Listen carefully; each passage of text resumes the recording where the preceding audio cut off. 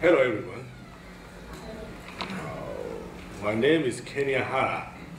So I'm a designer based in Tokyo. And I work communication design. I don't design things though. I design happenings or mental events. I'm constantly thinking about how to create a memory or identity, how to create a kind of spark of recognition in the mind of the audience, and something that will imprint itself as memory. Today, I'm going to talk about emptiness.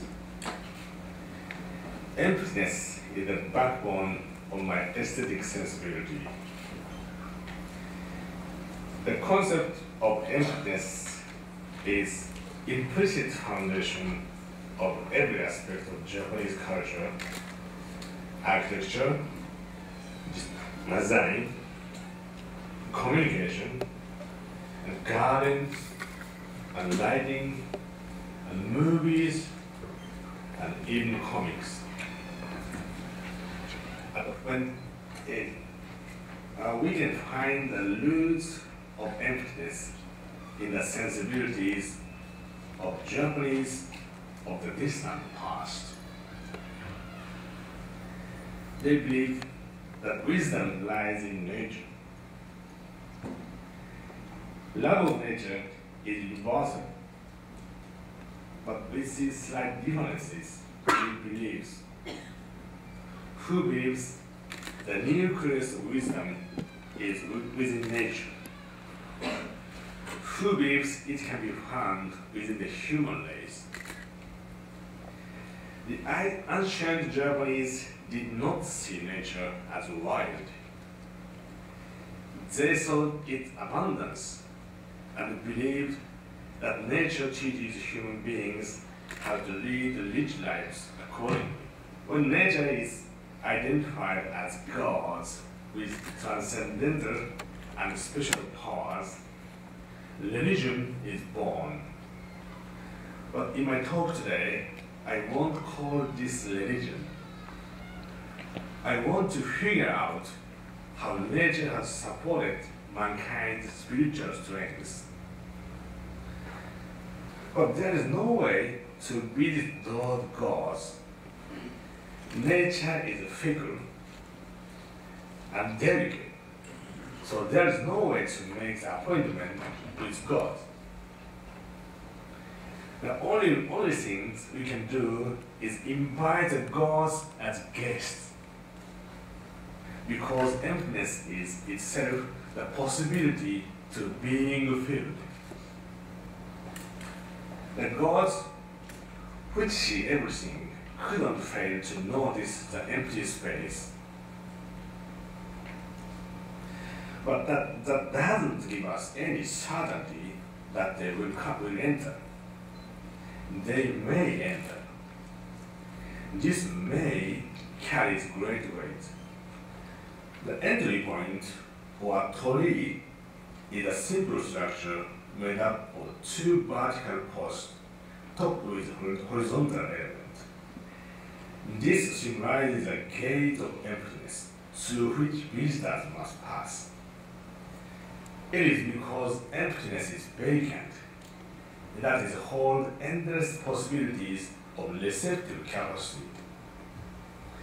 Emptiness is not a message, but we can see the beginning of communication in the very act of seeing the possibility latent in an empty vessel and conveying our thought or praying. Suppose that you have a glass in each hand. One is empty, and other is filled with water.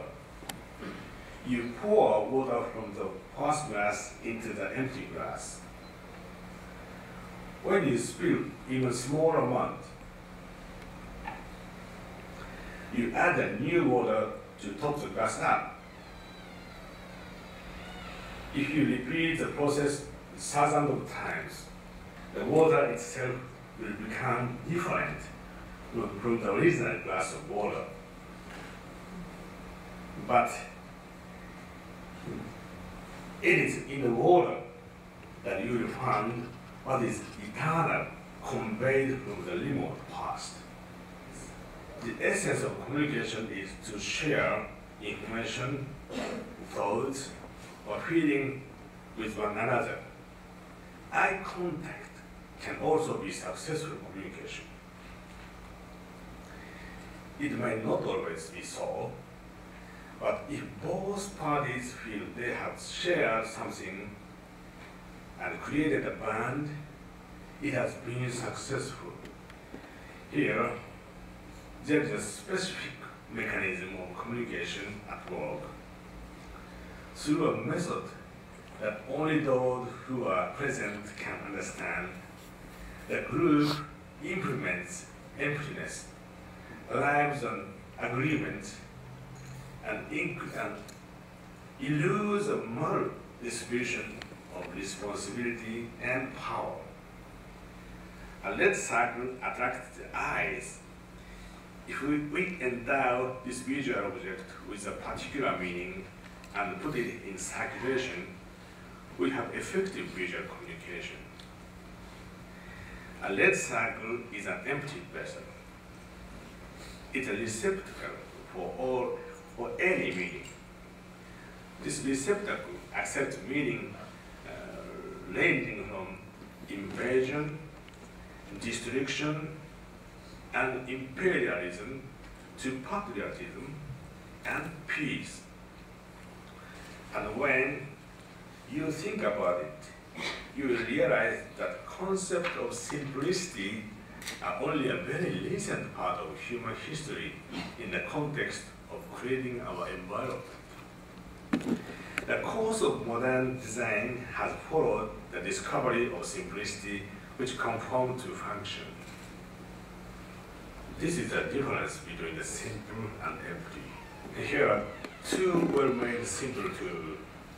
The Western style knife has a perfect finger grip. The Japanese style knife, no. At first glance, the design of the gripless knife seems to lack common courtesy to the user. But it is within this universality, the user can hold it from any angle, that we found emptiness. Within the Muji concept is the idea of discovering within simplicity and luxury that rival mere appearance. Effective communication does not depend on how wisely we talk to a partner, but how intensely we listen to him.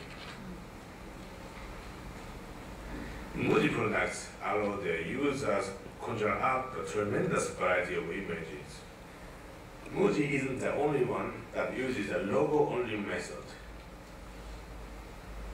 But Muji's ads don't run that kind of power brand message. Here's a message from a brand. Here are Muji's.